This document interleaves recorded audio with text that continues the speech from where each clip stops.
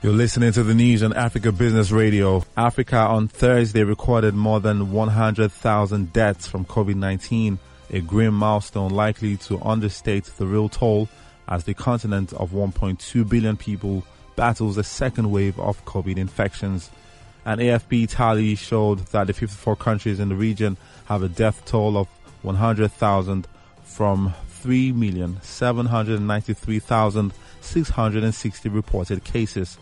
The continent relatively spared by the pandemic is the last, except Oceania, to reach the threshold of 100,000 deaths, which Europe crossed in April 2020.